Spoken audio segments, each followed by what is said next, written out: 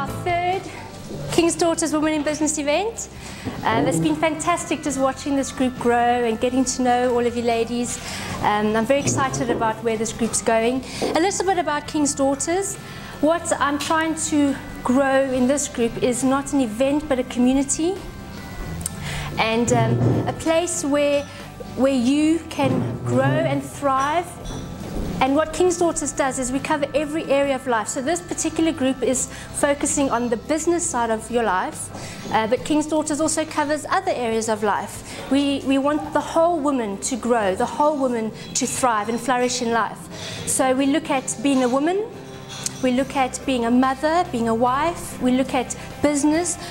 King's Daughters looks at the whole woman, every area of life, because if one area is not doing well, the other areas will not do well.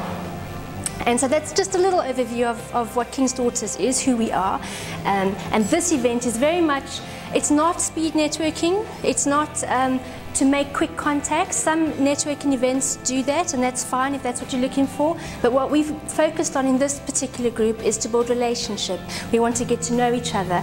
We want to support your business, not just at the event, but between events. We want to keep in touch between events. We want to see if there's anything we can do for each other.